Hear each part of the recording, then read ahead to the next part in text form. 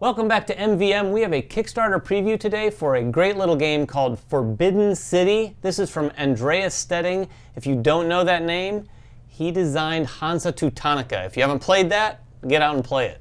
This is also from Brewer, who last year released one of my top 10 games of the year, Pixie Queen. And I gotta say, we play a lot of Kickstarter games, and this one is definitely in our wheelhouse. It is a Euro game, and it's based on the Ming Dynasty. You are representing Chinese families who are trying to bribe city officials. Yeah, and the way they did it back then was you would give them something of great value, like a jade amulet or a jade ring or statue. And to kind of wink, wink, nudge, nudge at the person, you'd give them like a piece of paper back saying, yeah, we're just exchanging gifts. But you're actually bribing the person. Yeah, it was really interesting because they'd actually outlawed paying money, so then they just kind of went to the wink, wink, nudge, nudge. Right, so each player is representing one of these families trying to bribe one of the 7 different city officials. Now, the board is actually broken into 7 different regions, and you have all these regions where you're going to be basically using one of your cards that you're starting with to take the action of that spot and then grabbing that new card to be able to use in a future round. What's really cool is that each of these different spots have their own ability, as well as the different cards. Several of these cards will have an ability across the bottom that also allows you to take the action there. Now, there's a variety of things that you can do when you place these cards on the actual board. But let's talk about the components first, and then we'll get into the gameplay. So the main thing that you saw, that you see right here, is the actual game board itself. The game board, as we said, is broken into 7 different regions. You have a region where you're going to travel. You have the Great Wall. You have the Jade Market. You have the actual palace. You have a place full of intrigue. It's kind of like a journey track that's also a tiebreaker within the game. You have a number of different decrees, yes, that you can become a part of to give you either beginning of the round abilities, ongoing abilities, or even end of the game abilities. And then across the bottom, you have the canal. This is a place where you're going to use your ships in order to get really huge benefits through the course of the game. Each player is also going to have a player board in front of them. This player board has a number of different areas. In the bottom middle is going to be your end of the game scoring. So it's basically only used to tell you how to score your in-game victory points. Across the top, you're going to track all of your travel tokens. Anytime you gather one of these tokens, you're going to take the ability and then slot them in these from left to right. Again, you can turn these in to get special abilities through the course of the game. On the left-hand side, these are 3 different abilities that are tied in directly to the canal. And over here on the right-hand side, you have a place for all of your discarded or used cards, and then a place for all of your servants, because everyone's going to start the game with 6 servants, which are the cubes. Yeah, and the other thing that has to be mentioned about this player board, it has literally all the information you need to play this game. Once you've read the rules, great iconography that walks you through every step. Yeah, because each of the different rounds, and there's 4 rounds in the game, are going to take place over 3 different phases. You have a morning phase, a day phase, and then a night phase. Each of these phases are going to either seed or set up the board for the next round, kind of reset the board for the end of the round, and then also you have the middle section, which is the day section, which is the majority of the actions you're going to take round after round. The game is going to take place over 4 rounds, and that's shown by the top of the board here. Each of these rounds is going to allow you to collect for free some servants back into your supply to be able to use. And each player is going to start with 4 cards. Now, the cards are the most important thing that we can discuss in this these game. are the gifts. We're not going to talk about all of these. However, the cards range from number 1 through 9. And depending upon your turn order in the game, you're going to start with a very specific hand of cards. And the reason for that is because some of the cards, as you progressively go down from first player to last player, give you higher numbers, and they give you more abilities. And the reason for that is because you're starting later in the round. However, what you start with will not be the cards that you have the next round, because every time you play a card, you're taking a card. It's a really cool dynamic. Yeah, the cards just basically are an exchange system here where you're going to get cards on the board. Someone else might take a card you just played and have that in their hand for the next round. There's a lot of gameplay here, so we're not going to talk about everything, but we will talk about how you set up the board. So at the start of a round, you're basically going to seed the board, and this is done at the very first turn of the game. You have all these different travel tokens up here. These are abilities that you're allowed to take your traveler to be able to take special abilities. Anytime these are missing, you're going to reseed these at the beginning of the board, at the beginning of the round. You're also going to roll these 3 dice, which we did not mention. These dice have numbers on them that correlate to the cards that you're going to be using in the game as well. These are going to be accounted for at the end of the round. However, at the beginning of the round, you're just going to roll them and place them there in whatever number shows. Yeah, it's interesting because at the end of the round, you're going to look at those, and that's going to determine some extra workers or extra servants that you can get back into your pool. So what that means is during the round, you can actually take those numbers into consideration as you're placing your gifts, because if you take gifts into your discard pile, if you will, that match those numbers, you're going to get more and more extra servants for the following round. Also, each player who has ownership of the 2 level 1 decrees, now over here on the side of the board you have level 1, level 2, and level 3 decrees.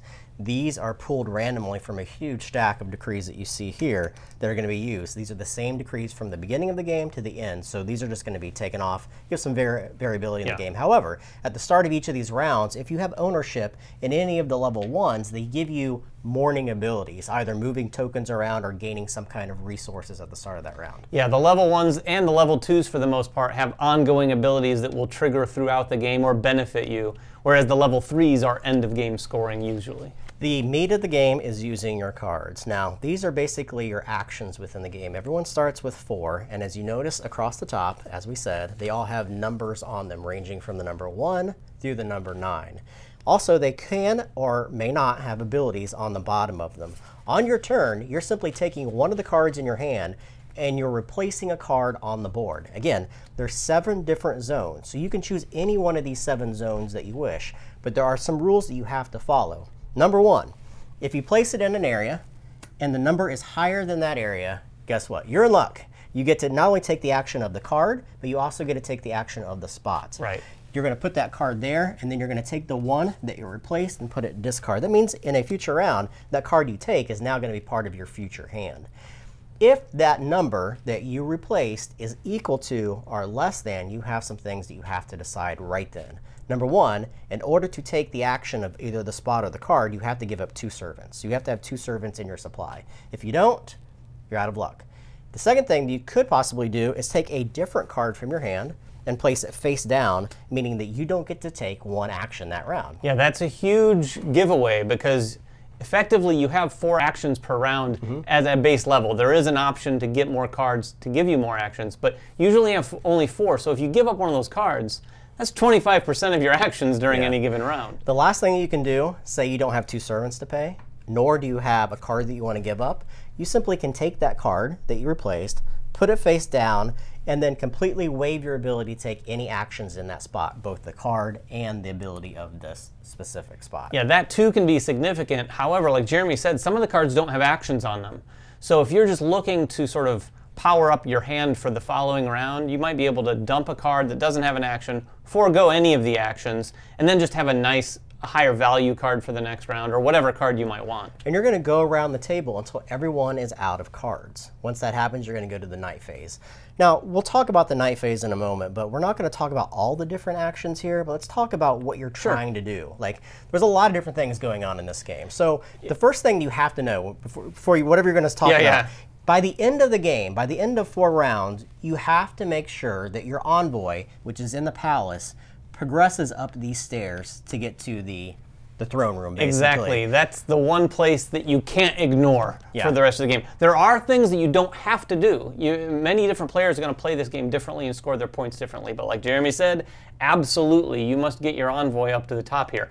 If you have twice as many points as everyone else at the end of the game, but your envoy isn't at the top, you lose. Yeah, you score 0 points. Also, this is kind of a race to be able to get up here. It's not going to end the game for anybody, but the first person is going to be able to occupy the first area, giving them more points than people that come into that throne room later. Also, once you hit this throne room, every time you were to progress up, additionally, you get more victory points, which is fantastic. Yeah, so that's the main spot we definitely want to talk about because you have to do that. But there's a number of other spots. We'll just kind of generalize what you do here. One of the easier ones, and I think a pretty significant one, all of them are pretty significant, but the one where you travel up here at the top, you're simply going to take this action. You have 2 options.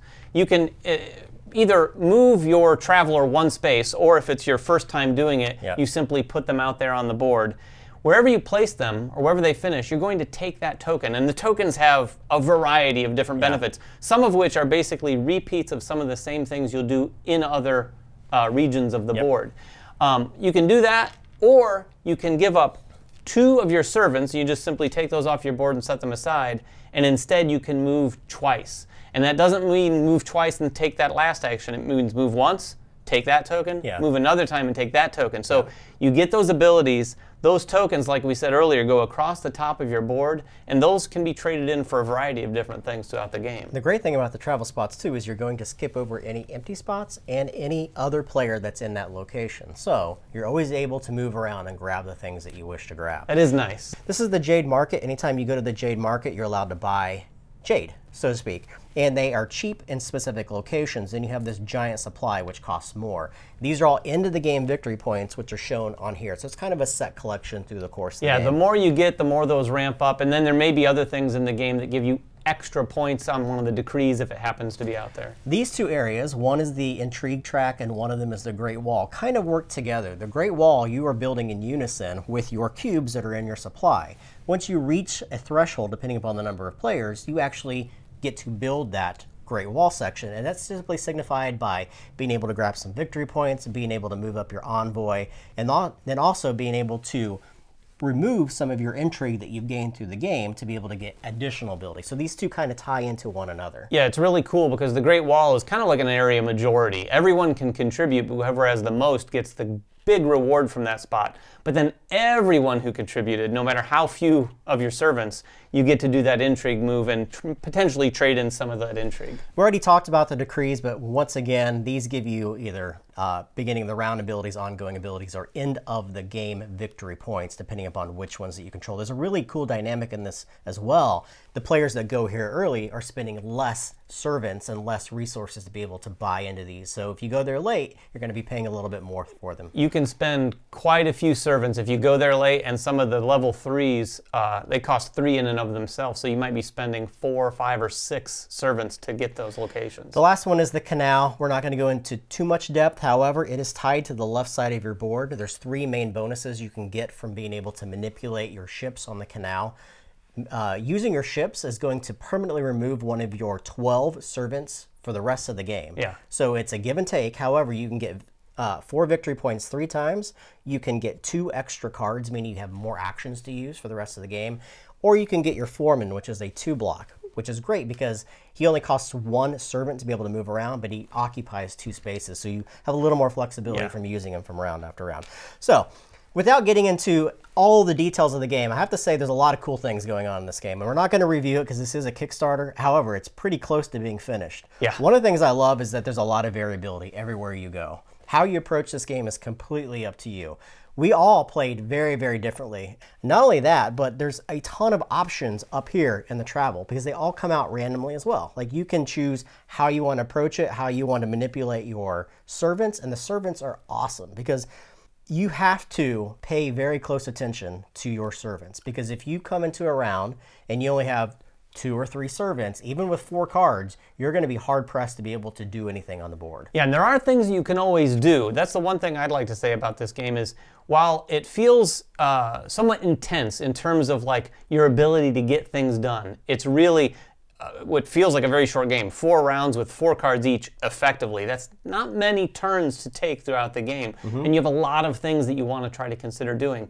With that said, there's a lot of things they've done here that make it feel a little bit more free than other games. For instance, what we mentioned earlier about the traveling up here. The fact that instead, when spaces get empty, you don't actually have to waste your movement into those empty spaces. The fact that they've made the rules so that you can actually just move all the way to the next token makes it feel a little bit more liberating to go up there knowing that if you move twice, you're going to get 2 tokens. Yeah, the other great thing too is the board is completely dynamic too. By placing a card on there and then taking that new card, you've created a new spot that someone can actually use. Or not. Or not, in very specific cases. Now, we completely glossed over the end of the round. So let's talk about that real briefly before we wrap up. So once all the players are done taking all of their actions, you have a night phase. And basically what you're going to do is you're going to reveal all the cards that you had in your discard pile. And you're going to look at those numbers. And those numbers you're trying to match up with those 3 dice numbers that you show there. This is going to allow you to gain more servants for the beginning of the next round. The person who matches the most of them also is going to get some victory points and again be able to move up their envoy higher up in the palace. You're also going to move the ships 1 space forward. So there's a lot of different things going here, a lot of different things that you have to think about round after round. Yeah, there's like the number of points that you can get in the number of different ways. And we see that in a lot of Euros. And in this one, it wasn't very easy to recognize that at first glance.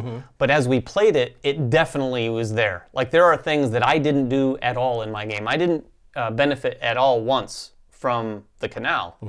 But ended up scoring just as many points as anyone else by doing other things. It was really, really cool. Fantastic game. If you guys are interested in medium to maybe a little bit heavier, north of medium, this is definitely a game you guys will want to check out. It's beautiful. It's from Game Brewer and Andreas Steding, again, the guy who made Hansa Teutonica. If you guys have any questions about the game, make them in the comments below. Subscribe to us, follow us on Twitter, like us on Facebook, and everything else that we do. And we will catch you guys next time. Bye-bye.